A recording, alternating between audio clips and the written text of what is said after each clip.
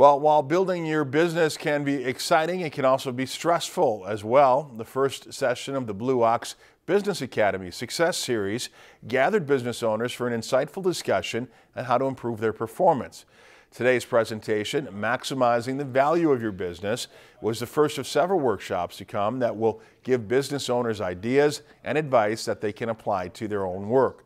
The workshop series will also focus on how to save money, improve customer retention, and how to market to new audiences. I've been hiring more people, and it's becoming more than just me operating out of a checking account. I hope to gain a little bit more information on, growing the business so it's more financially stable in the future.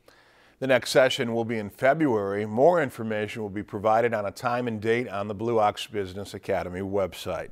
If you've enjoyed this segment of Lakeland News, please consider making a tax-deductible contribution to Lakeland Public Television.